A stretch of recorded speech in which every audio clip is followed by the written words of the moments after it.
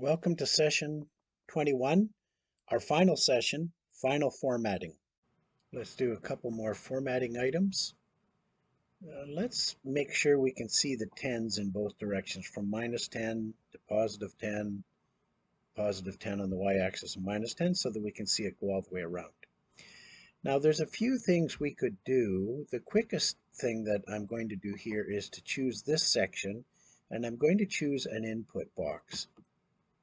Now for my input box, I'm going to put it over here, I guess. And I'm going to give it a caption of day by degrees. And now we're going to link it to orbit. So if we click in the link to orbit and press OK. Now it's dark there. We'll fix it up. But don't forget to come back and get control of your cursor. So now if you just get over here and you right click, that's the input box. I'm going to go to settings. In style, it doesn't need to be that long. We really only need it to be about 8 units. And we'll make the color white. Now notice now there's two choices. So we'll make the foreground color white, but we'll make the background color dark. And the reason we're going to do that is then it'll show up better white on dark. So right now it's set at 0 degrees. So the reason I did this, it gives us a handy way to, let's say we want to put in the equinox. So we put in 90 degrees and it jumps up there. Or we could put in 270 degrees and it'll jump down there. So that's a handy way. We could do all manner of things like using text boxes and so on, but I think in the interest of time, we'll stop there. And I will just toggle over to Excel,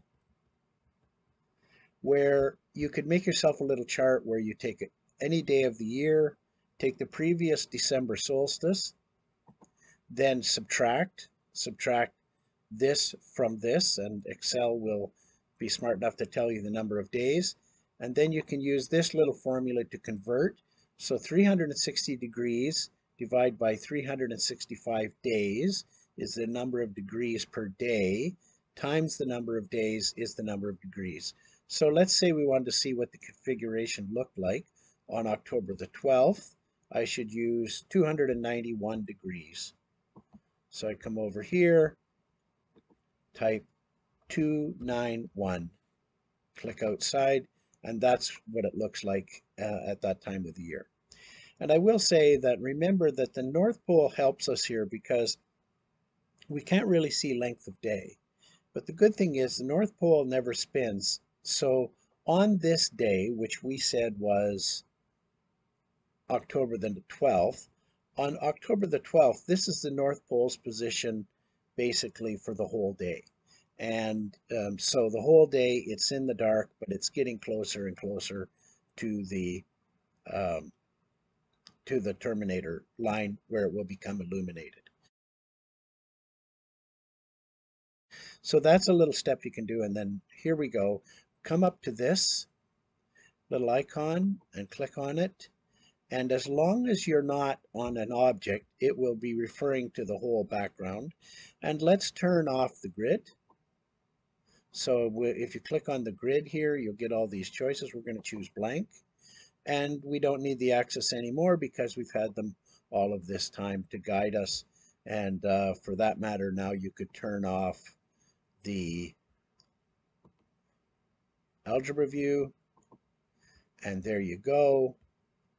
You can either use your text box, you can slide your slider. So you can either use your text box or slide your slider.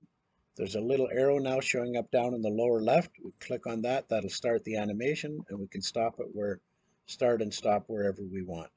So congratulations, you have a beautiful model here, and you've learned a lot about GeoGebra, and you've had some fun using your high school math. So mission accomplished. Thank you very much. There were just two mistakes to call out. I called this input box a text box. It should be called an input box. And October the 12th, in the example we gave, the North Pole will actually get farther away from the terminator as it approaches the December solstice. and it will remain in the dark until the following March equinox. Other than that, folks, I would like to express my appreciation to Paul and Alyssa for their help. And final formatting, we're done. I hope that you enjoyed building this Sun-Earth model.